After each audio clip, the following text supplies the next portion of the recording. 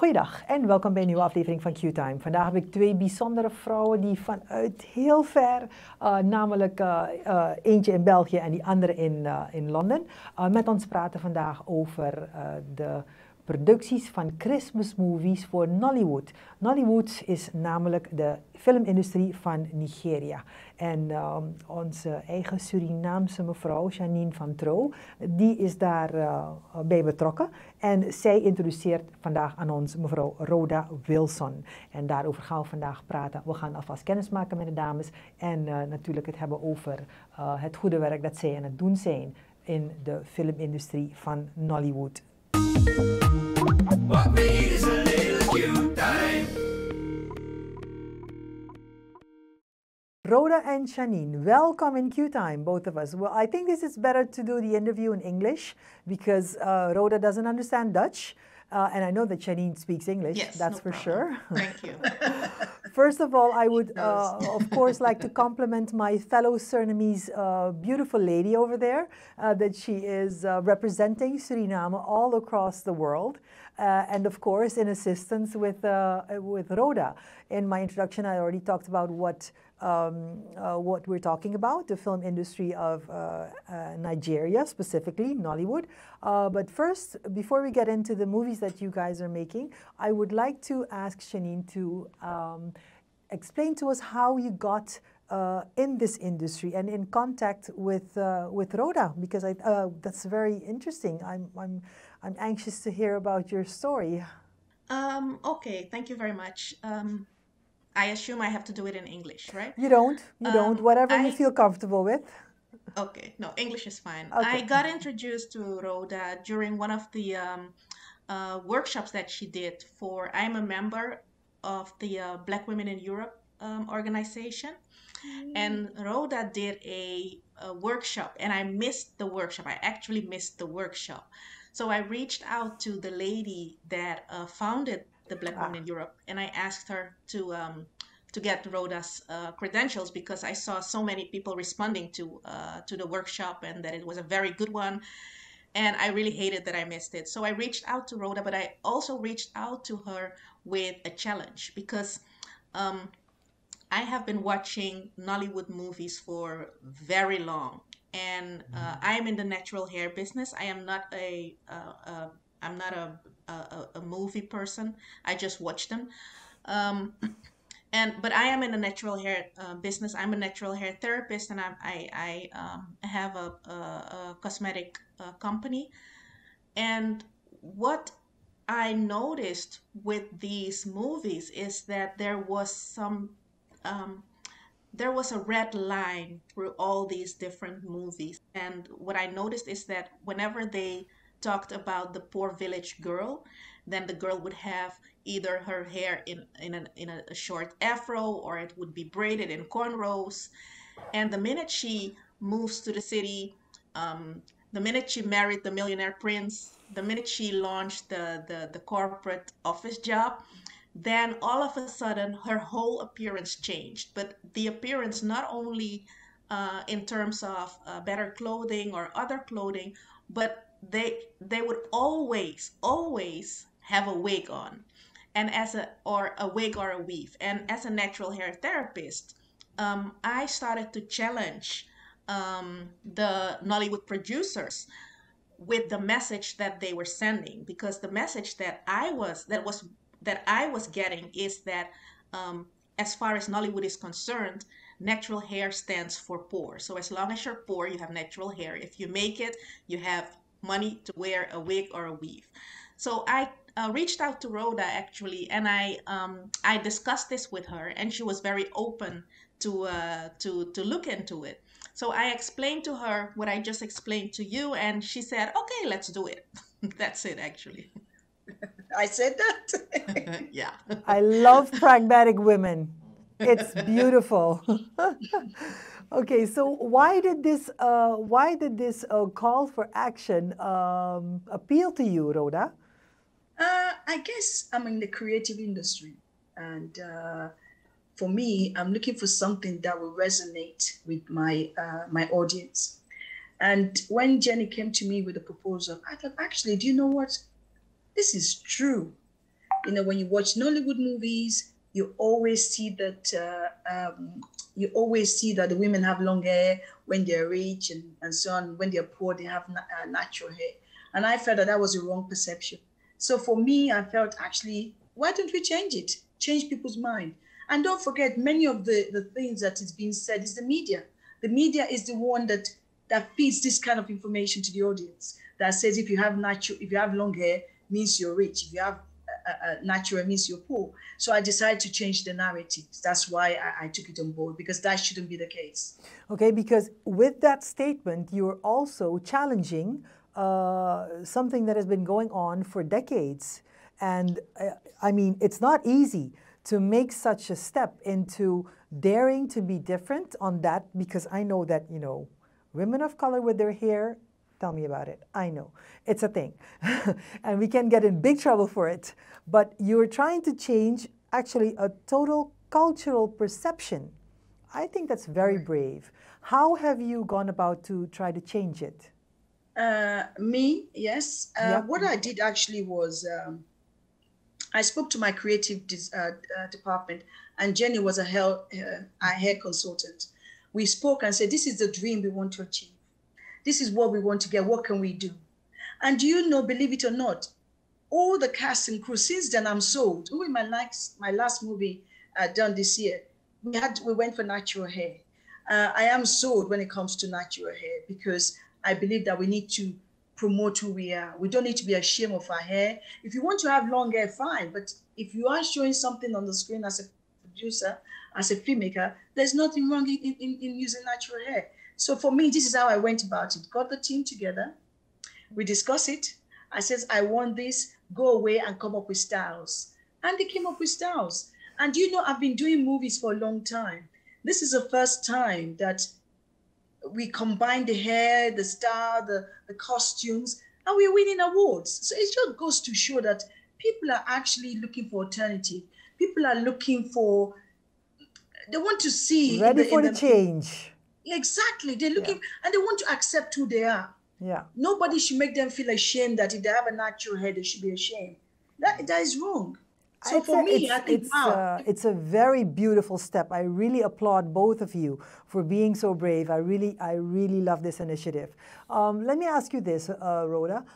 Did more of your co-directors and movie makers take your first bold move into account when they're making their new movies? Is this going to become a thing now in Nollywood, using more natural hair?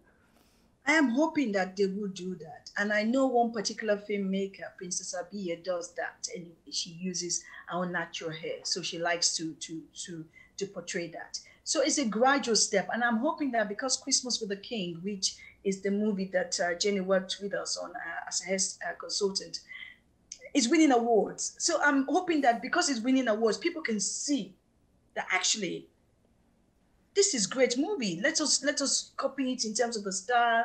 Let us start using natural hair for our movie. So for me, that is a testament, really, for the work that we've done. Yeah. Okay, Janine, does this mean that you will be consulted more often in Nollywood movies and in the film industry for this new path that you've introduced everybody to? I certainly do hope so. Yeah. There is a producer in in Nigeria that reached out to me, and we have been having conversations. So I do hope that this would be a new trend for producers to be consciously looking at the hairstyles that they are portraying and the messages. For me, it is about the message that you are giving to the audience and to the youth.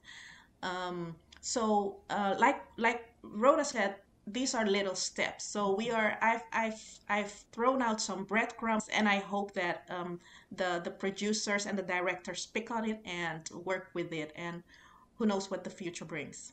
Okay, so this is only the Nollywood industry, yeah? So we need to still, it's baby steps, of course, like Rhoda said, but you never know, you might be on a revolutionary path, because I knew that if we're looking at what's going on in the world for the last couple of years, I mean, there needs to be a change. And I think that the more areas that the change can come into, I think that the better that we will be able to make the steps towards a positive attitude, inclusion, respect for each other, treating people with the dignity that they deserve, and not make a distinction between where you live, the skin color, where you're from, what language you speak, and so forth and so on. So I do think that this is, maybe it sounds like a small thing, but I do acknowledge the impact that it can make. And I applaud both of you for being the daring women that you are in trying to make this switch. I really am very impressed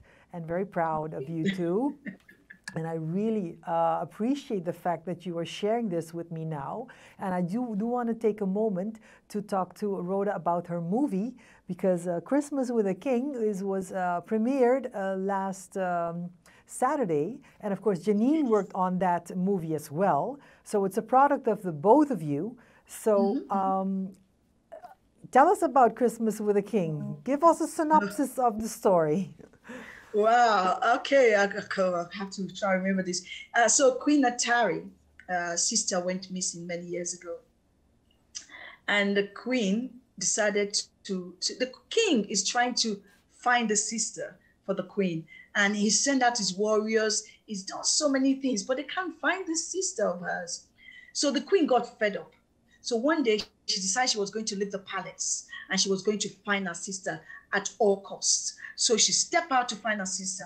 As she was going to find her sister, she came across a group of kids, and that is it really. And the synopsis is that will she find her sister as she set out to against the king's instruction or against the king's wishes to find her sister. So that's more or less the story. So it's a story that goes from the Queen leaving the palace, and then it goes through with several plots. That tells a beautiful story. And the costume as well. The costume is amazing. Yeah. The hair is beautiful. The makeup, wow. And the acting as well for the kids. Like I said to you, most of the kids they came to my workshop. So what I do is that I include them. If they're still new in the industry, I give them a role as extra. If they're better, I give them a speaking role. That's what I also do. Very nice. We'll be looking forward to A Christmas with a King from Rhoda.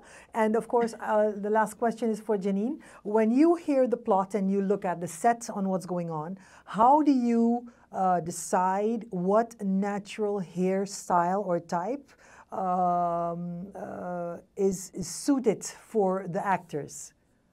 What do you take into consideration when you make out your hairstyles for the cast? Well, I didn't do that alone. It was actually a combination of we all got the script from Rhoda, and then together with the makeup artist, with the hairstylist, with those that were doing the clothing, and the people involved, the actresses and the actors, because I had one-on-one conversations with all of them, looking at their hair, looking at their hair type, discussing how they treat it.